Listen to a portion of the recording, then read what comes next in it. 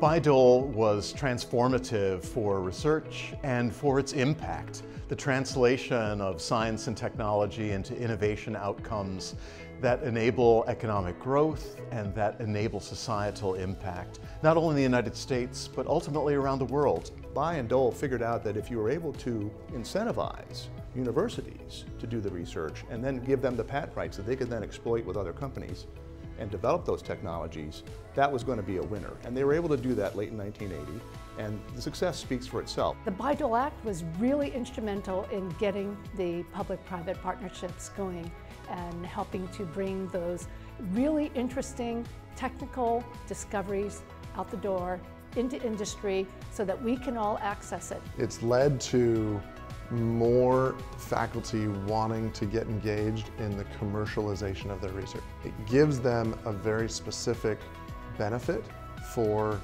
developing something that's going to be disseminated through the commercial avenues. What it really did was to give universities the flexibility to decide how to commercialize innovation. I like to call it our oxygen.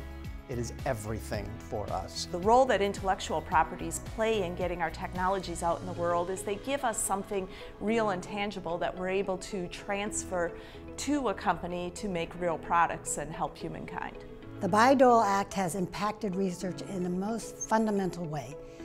It enabled all universities in the United States to establish technology transfer offices, to establish processes and policies around intellectual property, and to establish a system where we can transfer technology effectively to industry. Bayh-Dole is really an inspired piece of legislation. It's a signature piece of legislation, and it really created the tech transfer profession as we know it today.